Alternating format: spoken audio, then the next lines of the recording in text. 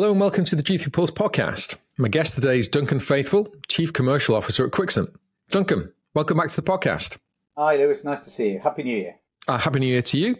I'm always excited to talk to you around this time of year, especially because I know we've got ice on the horizon, but this week there's the CES show taking place in Vegas. All that new tech is being revealed, all the latest chips, boards, AMD, NVIDIA. They're all powering all the new gadgets for 2024. And then when I speak to you about ice and the hardware, they'll be powering all the latest gaming and sports betting products.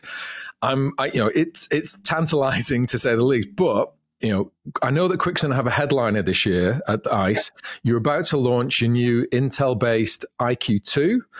What can you reveal about it, Duncan? What's special and why are visitors going to be excited to get their hands on the new platform? Yeah, no, good question. So just to go over a couple of things we've covered before, you know that Quixant has three product families that we sell. We've got the QMax, that's the top end range that we launched at ICE 2023 on Intel. At G2E 2023, we launched the Icon, which is the middle of the range. So launching the IQ2 at the show in London is really, really important because it completes the family set. Okay. So we will have, as of ICE in London, we'll have the full family on both AMD and Intel. And we're really proud of our relationship we've got with Intel now. Lewis, it's fairly new for us. It's been a year now. A really hard work of getting our products onto their platforms.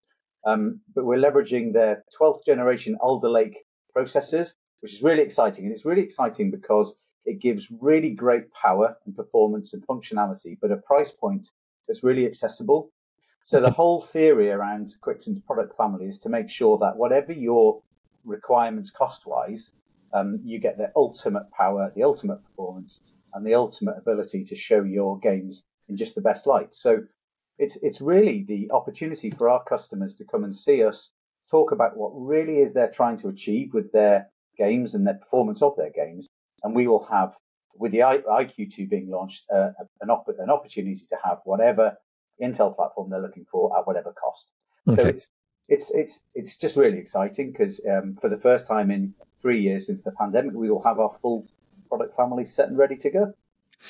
Okay, well, I was intrigued by, I think it was the press release or an earlier article that we'd done about with you about, you described the utility of IQ2 and you said, our customers' focus needs to be on developing the customer experience, not on the hardware platforms to bring the products to life. Yeah. Could you expand on what you meant by that? Because I found that quite intriguing. Yeah, of course. So we spend a lot of time talking to our customers, Lewis, as all good suppliers should, and trying to understand what it is that coming out of the pandemic, they're really trying to achieve. And what's common across the piece is that the key differentiator for all of our customers is being able to display their content in the most vivid way, and also to allow them to be as creative as they possibly can be, coming up with the most fantastic and entertaining and immersing games that they can. Now, what we believe our role in all of this is to enable them to go ahead and do that. Their differentiator in their marketplace isn't whether they design a PC with certain features on it. That's not going to help them be more successful.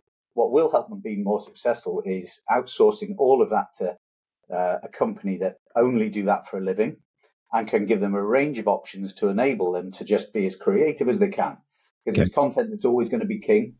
And particularly now, it's a crowded marketplace. So actually, those small points of difference around how vivid your game can look and how great it can appear on the screen is the key differentiator, and that's our role in it. So we talk to our customers a lot around, actually, you just focus your time on creating the best content. We'll focus our time on doing what we do really, really well, which is sourcing and manufacturing just the best gaming PCs you can get on the market. And back to IQ2, the key thing about IQ2 is for a range of markets, this is going to give a real ability to drive that sort of ultimate performance, but at a price point that's relevant to the world that they're living in. So actually, it's about creativity and giving designers just the best chance to show themselves in the best light, and that's our role in the whole thing. So that's what we help our customers do. Okay. Thanks for that. We've spoken previously about the individual additions to the Quixant platform, and you talked about a little bit like that earlier. What does the overview of the entire AMD Intel-based range look like? How do you describe that to customers in terms of that broader overlook and where they should be targeting what they're doing with their products? Yeah. So fundamentally, we believe this is about choice. So it's not our role to prescribe to our customers. We believe actually that it's their choice who they want to write their games on. Whether they want to choose Intel, whether they want to choose AMD, that's their bag. What we believe is giving them choice, and giving them a choice of not only those two providers of the graphics facility, but also at price points. So at whatever price point and whatever choice of graphics provider they're looking for, we now have that solution. So really the ultimate choice to drive the best game content that you can. But I think that the key thing really with Quixant is, as you know, and I've bored you with before, all Quixant does is gaming. So, many of our competitors, gaming is one of their verticals that they concentrate on. All we do is gaming. So all of our support, all of our engineering, all of the technical expertise is geared towards making, the functionality of our PCs just the best it can be for gaming. And, the final thing really is the wrapper of the Quixant service is also geared to the same end. Okay. So we have support across the world who fundamentally, and the only thing they do is help our customers deliver the ultimate gaming performance. And it's a really important part of what differentiates Quixant, I believe, in that everything we do, all of the training we do of our people, all of our engineers are just thinking about making our customers' games the best they can be. So that sort of Quixant service wrapper that sits around all of those products, whether it's Intel or AMD, their solution is the same. And, our customers buy product from Quixant, not from Intel and AMD. So that service wrapper is the same for whichever one they choose. Okay. So yeah, it's about choice, and it's about giving, that's that absolute ability to decide which way you want to go and at what price point. And that's what we're here to support. We chatted at G2E last year, but after the show, Quixant made an announcement about its partnership with ELAS. Yeah. It's a Bosnia-based business that's been creating slot terminals products for about 3 decades. Yeah. What does it bring to Quixant's cabinet offering? I'm thinking to your European customers, and will we see the fruits of the partnership at ICE? Yeah. So we have 2 cabinet ranges. We have the Kinetic, which is geared towards sports betting, and we have Quantum, that's a traditional slot machine that you've seen on our stands before at ICE and at G2E last year. Up to this point, we've been manufacturing all of our cabinets in North America. Okay. And we've got a brilliant partner over there that helps us with that. But more and more, there's opportunity in Europe and in LATAM, particularly where game manufacturers now are looking for that sort of ultimate outsource. They know that we can do the PCs for them, but actually post COVID, there's a sort of a belief back to that point we talked about where they want to focus on content. They don't want to worry about whether they can get a bill validator or a monitor. Actually, let someone else do that really well, and let them write the games. Now, ELAS, ELAS are a real premium quality, highly experienced manufacturer in Europe. And actually, the key thing for us with them is they are a brilliant partner to work with because they know way more about cabinets than we ever will. So they're really helping us learn more and more about how we create our cabinets to that sort of ultimate position of quality and of features. But also, and being really blunt, they help us in Europe in terms of logistics. Okay. It's a hell of a thing moving a large number of cabinets across the world from North America, and from a sustainability, and a green perspective, that's not really the way we believe that business should be done. So ELAS help us in a number of ways. They're fantastic at manufacturing. They're close to our marketplaces, and the customers that are within the regions that they will serve, actually really are looking for premium quality products at a good price. Okay. So we chose them. We looked at a number of different providers that could help us, but actually they were head and shoulders above the others, and we're really proud of that, of the partnership we've got with them. We're just working on a couple of customers now to get things rolling, and we'll hopefully have some good news in the next couple of weeks on that. And yeah, at ICE you'll see an example of both cabinets on our stand. So please come and have a look, come and have a play. They're progressing in terms of how they look and how they feel, and they're really showing games in a really brilliant light. So we're really proud of them, and we think it'll make a big difference. Okay, I look forward to checking those out. It's in February. You mentioned LATAM just now, and the new IQ2. You talked about it being powerful and cost effective as a platform. What does that mean in terms of global market reach? I'm thinking back to what you said about LATAM, and does that include adjacent segments such as amusements and route markets? Yeah. So as with all Quixant platforms, it comes with all of the embedded software on board. It's regulatorily, that's a word, I'm not sure it is, but it's approved in whatever jurisdiction this will end up in, and in whatever market. So as with all of our platforms, we've covered all of that, so nobody has to worry about that part of their game design process. For LATAM, it's a really exciting product. Actually, we have, as we talked about earlier, we have an IQ One, which is with AMD on board. It's a fantastic product. The IQ2 is more powerful at a more competitive price point. Okay. So for those markets where price really is important, actually it'll play a massive role, because again they'll push the quality of the game design, but within that sort of cost constraint that they operate in. So for LATAM, it's perfect, and we're actually talking to a number of our current customers who operate in many of the LATAM countries actually, and with the big one that we always talk about, but we'll see what happens. And actually for all of those countries, this is going to be perfect. But for the route markets, and particularly in combination with the cabinets that we've just talked about, the IQ2 will be a brilliant solution for that cost-effective approach for route markets, for the amusement markets, for LATAM, and for Brazil. And I know I'm not sure whether we'll touch on that, but for Brazil, actually, this is going to be great, because our platforms come with a number of different cooling solutions, and for different environmental conditions, the IQ2 can give different solutions around that depending on the environment that you're in. So actually, it's going to be perfect for LATAM. It's already in the route markets through the IQ1 version of this, so it's already set up for that, and it has Intel on board, so the quality of the graphics is going to be amazing. So I think it's going to be great for LATAM, and we're really excited, particularly when Brazil, I'll say when Brazil comes on board. Yeah, no longer if, when. When you have a product like the IQ2 and you've got a kind of desirable one that is applicable to multiple markets and segments, do you create problems that you have to solve in terms of sales and support and servicing around that as well? Particularly, I'm thinking about geographically. Yeah. No, good question. So we have sales team. First of all, we have sales team on the ground in all the major gaming jurisdictions.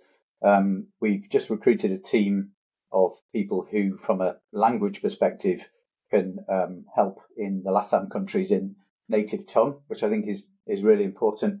And we're currently looking at how we set up the sort of post-sales service function in Latin America. So that's going to be on the ground as well. But Quixant's a truly global company. We have a presence in North America, in Europe, in Germany, and over in Asia and Australia. So we have people on the ground, and we think that's really important, not just from the point of view of language, which is the really obvious thing, but actually from a speed point of view. Service is really important. We don't believe that our partners should be sending materials back to us if they want us to add features or to things to be repaired. We believe that should be done on the ground with urgency, and that's how we've set ourselves up. So no, everything is truly global. The field engineers are truly global. So we're there to help our customers with whatever technical questions or needs they have. So no, we build all of our platforms with the world in mind. So everything that sits on our product portfolio means it can be applicable in whatever jurisdiction it's going into. So no, it makes it really interesting, and it means we have to design our products well with everyone in mind. But actually, from the point of view of sales and then the support process, we believe in local service with that sort of global presence to make sure that best practice is covered across the world. Okay. Well, I'm going to be visiting ICE, and I'm sure most of the listeners to the podcast are going to be visiting ICE as well. What makes a visit to the Quixant booth in 2024? What's the must-attend thing? What's the thing that you're most excited to be showing the visitors? And what's the secret sauce that you have that's the mix that differentiates you from the rest? So the big thing for us is IQ2 finishes the portfolio on our Intel solutions. Okay. So and I was going to make a joke of going on. How long have you been integrating for now, Duncan? On Intel. Yeah. So AMD obviously made their announcement about their future in gaming. I think that was it was April the year before last. Okay. And we can all remember that. It was one of those days that you sort of don't forget. But actually, as with most bits of bad news, you can find opportunity from it. And so we now have a portfolio of products that have both Intel and AMD solutions across all of the different families of products. So, for the first time ever, people coming to our stand can see that, and they can talk about what is the best choice for them. Back to that point around, what are we here to do? We're here to give people the ultimate choice and help them with their game design process. That's what we're about. So they'll see the full range of the Intel solutions, which we're really proud of. They'll see how we can integrate all of those into our kinetic and quantum cabinets. Okay. And I think the most important thing, back to your secret sauce, is the secret sauce for Quixant is that service wrapper that goes around everything. So whatever people need and whatever their problems might be, whether they need help with integrating games onto platforms, whether they need conversations with our local field engineers, whatever it is they need, that service wrapper is really the key. And on our stand, we will have people like me and then some really clever people as well, who like the engineers who can talk around what that service wrapper means for them. Actually, yep. And I'm we're really proud of that. I guess the final thing is the software suite, and I know we've talked about this before, but we've been developing that on a constant basis because more and more our customers are looking for value, and of course it's been a tough time economically, and so the more features we can pack into our orange boxes to help our customers with the design process, the cost of actually doing that design and creating brilliant games, the better. So, when they come to our stand, they'll see all of the Intel solutions partnering the AMD ones. They'll see our cabinets. They can talk about our software and how we can help them. Yeah. And they can talk to our really clever people who can help them make their business better and make their games perform better. So I think that's probably it. Yeah. Okay. Well, I'm looking forward to catching you on the booth just in three or so weeks' time. Finally, Duncan, I'm wondering what's on your radar for 2024. I as I say, watching CES now, I always think of what it must be like as a journalist talking directly to Sony, directly to AMD and NVIDIA and all these companies showing the wares. You're the closest I have to that for our industry. And so I'm interested in what's your general outlook for the year ahead. And do you think it's going to be more settled than we've had recently, or are we still in for some disruption? So just from the point of view of availability of components that goes into all of our products, that's definitely settling down. Okay. So we're starting to see a much improved picture in terms of lead time. which is really important. Our customers don't want to tie up loads and loads of cash and having to order stock 6 months out, which is where we were, 2 or 3 years ago. So that the whole landscape around supply chain challenges, they're really normalizing, and we're getting back to pre-pandemic levels of that now. Okay. The product coming out of the Far East is much more reliable. It's much more predictable. And we're pretty much down to lead times from pre-pandemic. So I guess that sort of that supply chain position is definitely getting better.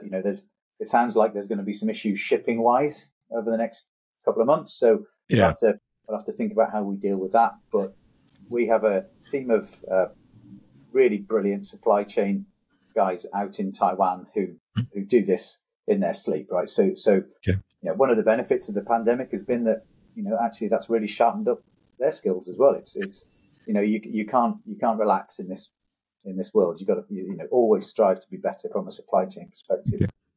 I think market wise, 2023 was an interesting year, wasn't it? I think we all bounced out of 2022 feeling massively positive that it was going to be a wonderful year, and I think 23 was harder than I think a lot of people thought it would be.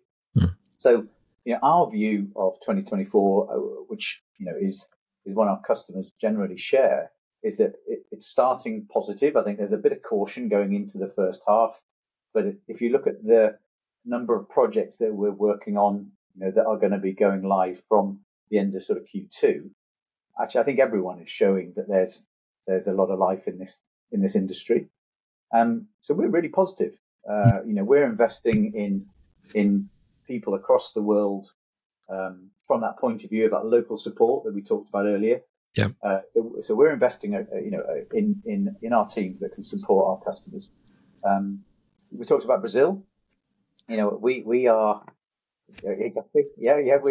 Let's do the hope thing again. We'll go into this year, but I think that all of the work that's gone on from a regulatory perspective around sports betting and the lottery in Brazil is showing that there is activity there now. So we've got our supply chain routes into Brazil already set up, ready for when that starts. So I think the key to Brazil will be those first to market will win. And it's an obvious statement, right? But I think in Brazil it's definitely going to be true. So as you know, and I've talked about before, Quixant invests a lot of its own cash into managing stock in a really effective way, and components and whatever it is we need to give our customers an advantage. So we're going to do the same in Brazil. Okay. So as soon as the regulations, as soon as the light comes on, our customers will be able to access our stock in country as soon as they need it. So I think that's a really exciting thing. And at the same time, from a regulatory point of view, you've got Mexico who are going sort of the other way. I think there's a load of positives and there's stuff just to watch as well. Yeah. But for us, we are, we're optimizing everything on our hardware platforms. We're about supporting our customers, and actually that's what's the good fun of this, isn't it? How do you make the people you work with make their games just brilliant, and that's what we love. So we're really excited. Yeah. I'm excited to be at ICE. I'm excited to kind of meet and greet everybody. Thank you for the overview. As appreciated as always, there, Duncan. Thanks for running through all that. No, perfect. We're on stand N2 120. So come and see us, and we look forward to seeing you on the stand, Lewis, like we always do. Yeah, great. I'll see you soon. Thanks, Duncan. Bye. Perfect. Thanks for your time. Cheers, Lewis.